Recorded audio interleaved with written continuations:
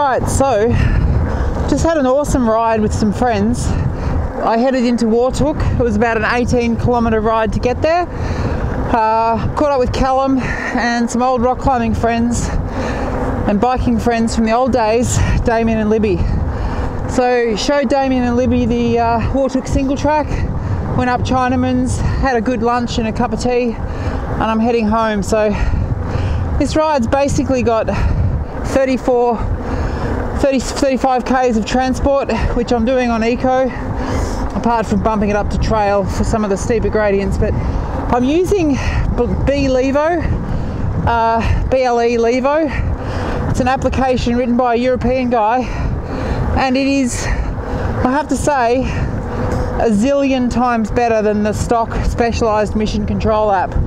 Hopefully this camera's catching the data fields here, but you've got everything you could possibly want.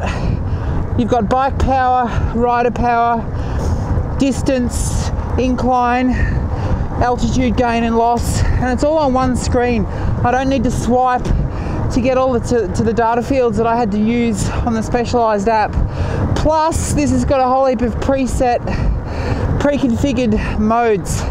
I'm currently riding on BLEvo Improved, which drops the eco down to 22%, and I think the motor current's dropped as well.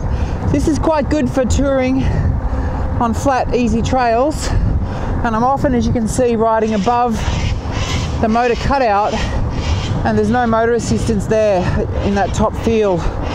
So yeah, it's a great little app. One of the main bonuses for me riding out in here in remote Australia, relatively remote Australia, is that I don't always have phone signal. So being able to quickly connect to the bike without having to go through an online verification process with the Specialized mission control app is fantastic. So this app cost me €8 or whatever it was. This guy's a legend. We should pay him more because this is a great app. Now you might also see that there's a field here for cardio. Now I've ordered myself a heart rate sensor, which should arrive early next week. You can connect that up to communicate with the application, and you can set training zones. So 50 kilometers. Oh yeah, just telling me I've done 50 Ks. 50 Ks and I've got 37% battery left. Pretty good ride this one. Be on target for getting 75 to 80 Ks out of the battery, which is pretty freaking good. Maybe my fitness is improving. But going back to the cardio, once I install the heart rate monitor and connect it up to this app, I can set a training zone. Let's say my arbitrary training heart rate is 140 beats per minute.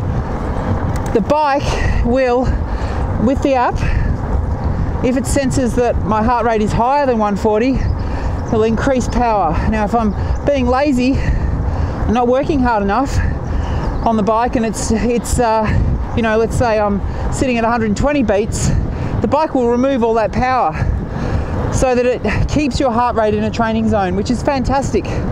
Really, really awesome. And I don't know why Specialized didn't think of that. I tell you what, this guy's a genius. So I can't speak highly enough for this app.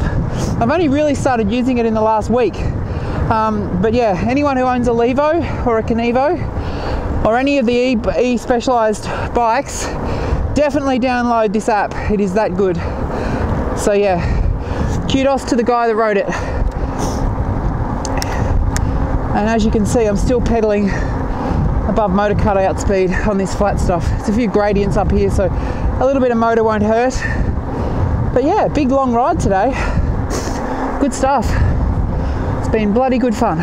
And I think I captured some good footage of my friend Damien bombing down the single track on his single speed fatty. This is Tori from Tori's Trails. Until next time. Oh yeah, if you like this video, put a little thumbs up, and yeah, click subscribe. Hopefully we'll get some more content out to you guys soon. Thanks again, guys. Ciao.